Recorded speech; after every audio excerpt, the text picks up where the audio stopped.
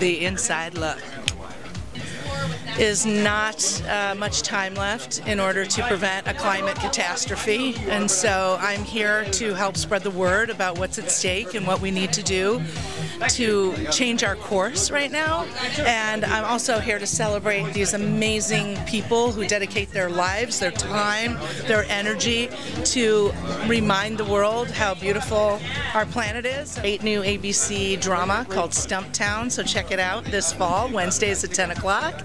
And my son is currently filming Zombies 2 for the Disney Channel, so, you know, the Manheims are en fuego.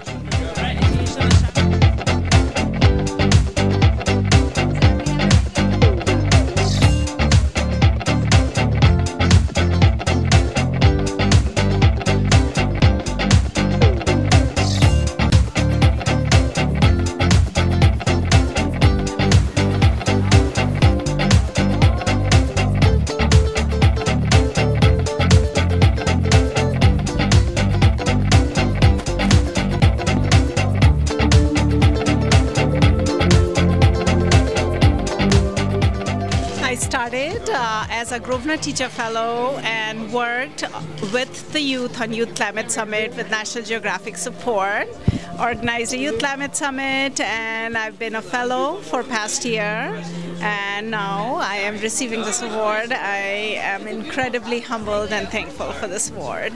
Congratulations tonight, one of the award recipients. How does that feel? That feels just incredible, so humbling.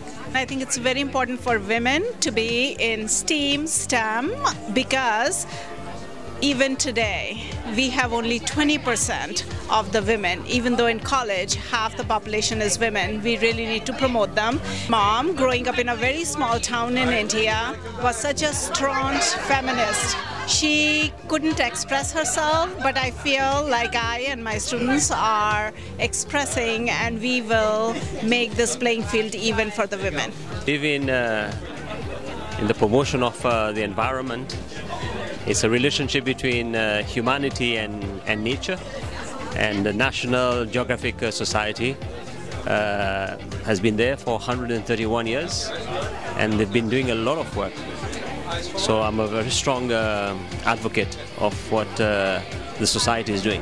The thing that we've been able to do is that we have achieved 26% of the reservation in terms of marine special plan. So this is a concrete example of what we have been able to achieve so far. Ain't no sunshine when she's gone. Ain't no sunshine when she's gone.